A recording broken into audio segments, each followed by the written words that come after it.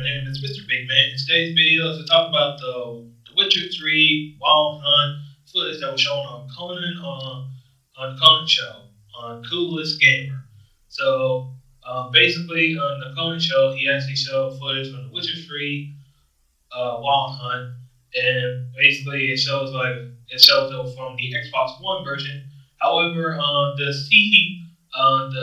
director CD Project Red, of who actually created the Witcher 3, actually confirmed that this is actually PC footage, not Xbox One version.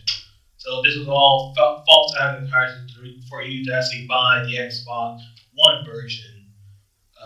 This was actually another false advertising for Microsoft, because not too long ago they actually got caught showing a PC 60 frames per second trailer for The Witcher 3 on their YouTube page, and many people actually spotted that because both the Xbox One and PlayStation 4 version was only running 30 frames per second, not 60 frames per second.